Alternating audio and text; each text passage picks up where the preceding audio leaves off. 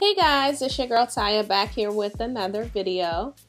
Today I'm going to be showing you guys how I like to do my perm rods. Jumping right into the video, I've already sectioned my hair into quadrants. Now I'm going to be adding my Elaine hair and body leave-in. Starting with the first quadrant, I'm going to be adding some water, and that's just to get a little extra moisture. My hair was looking a little dry.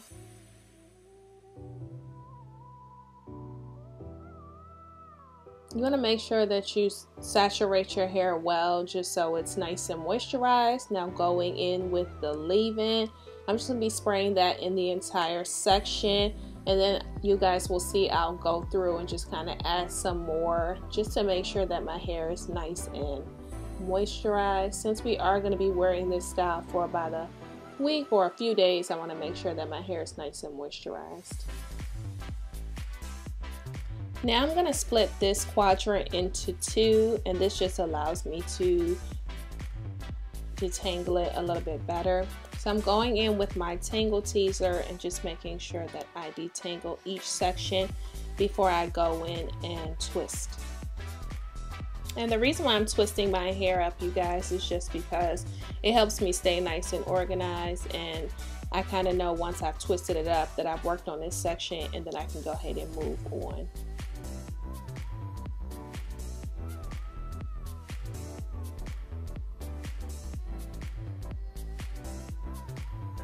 So now that I'm done twisting, I'm just showing you guys how juicy it looks. Then I'm just going to go ahead and continue doing the same thing all over my head until I get to the last twist in the back quadrant.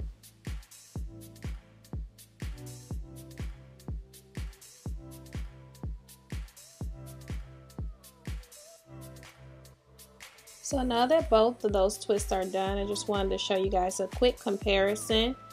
And here we go, all the twists are done. I'm going to go ahead and just section that up, just putting those in some clips, getting them out of my way, and then we can go ahead and start the styling process. My style of choice today is going to be the Mielle Organics Coiling Custard. You guys know I love this stuff. I rave about it all the time. The consistency is like not sticky, but just a little loose and runny. So it has great hold, but it's really lightweight, so your hair will dry easily. Now, normally for this type of process, I would recommend a mousse. However, just trying to stick with the black theme that I had going on today. Comment down below if you have a great product recommendation of some black owned mousses. I heard of the Nairobi one. I've definitely wanted to try it, but I don't know if it's black owned. So yeah, leave some comments down in the or leave some recommendations down in the comment bar. So starting from the bottom, I like to start 2/3 of the way up, and this just helps me smooth my ends. Now if you have like end papers, you can use that, but I find that this method works just as well. So once I'm done, I'm just gonna twirl my hair up, and don't worry, I'll go over this again for the beginners or you newbies that, you know, want to try to do this style on your own hair. I'm just showing you how it looks in the front, and make sure you lay your hair in whatever direction you want it to be. So that's why I laid my hair forward, because I want to have like bangs.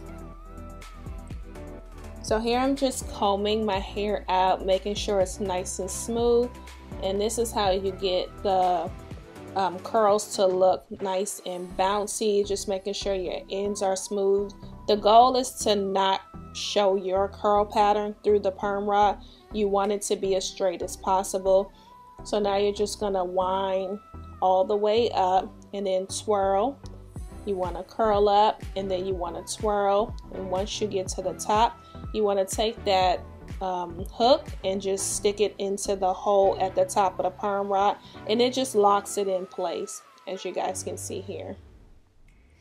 So because I'm sure many of you Huns are probably visual learners like me, I'm going to go ahead and just stop talking and let you guys watch, and hopefully you get the hang of it.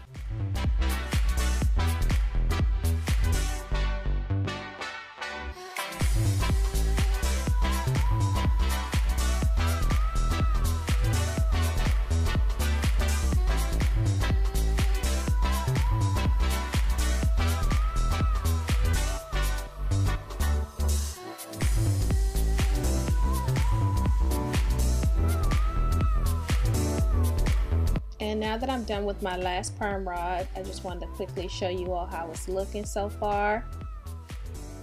I don't know how many perm rods I had, but here we are the next day, and I'm just adding a little bit of jojoba oil to my hands. This is just going to help me take down my perm rods and try my hardest to eliminate frizz. So you want to make sure you coat your hair with some sort of oil before you start taking your hair down. Now that curl was looking good, y'all. Like, if I have to say so myself, it's just a simple process when you're taking them down. All you want to do is just kind of unwind the perm rod in the opposite direction in which you put them in. I'm pretty sure many of you guys know that, but just in case somebody did not know, I wanted to go ahead and point that out. I'm going to go ahead and just finish taking down all my perm rods. You guys can kind of watch me, and then once I'm done, I will go ahead and start the separation process.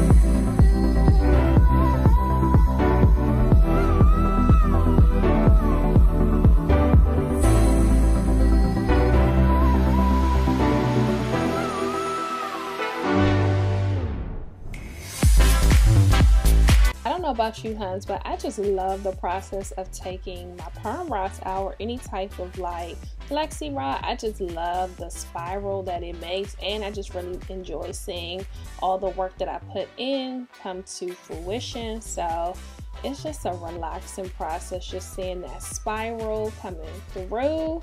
Yes. All right, so now I'm gonna add oil to my scalp, and I'm just gonna go ahead and massage that in.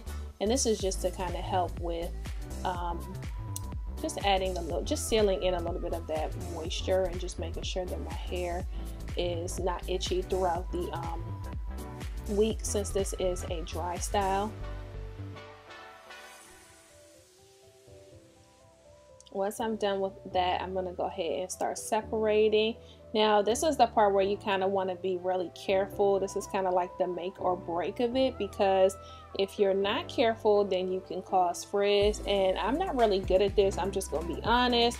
I get impatient. I be trying to rush the process, but please don't be like me. Take your time, separate, and you will definitely enjoy your curls a lot longer. They will last. So as you guys can see, I did a great job at the very beginning, but throughout the process, some of my hair just got frizzy. But I also think that I just have different textures, and sometimes it just happens. So if your hair does get frizzy throughout this process, don't be discouraged. It may just be your hair texture, and I think a little frizz is good, honestly, in this style, because it makes for fullness, but that is just me. Back to what I'm doing. I'm just separating my hair where it naturally wants to part, as you ladies can see.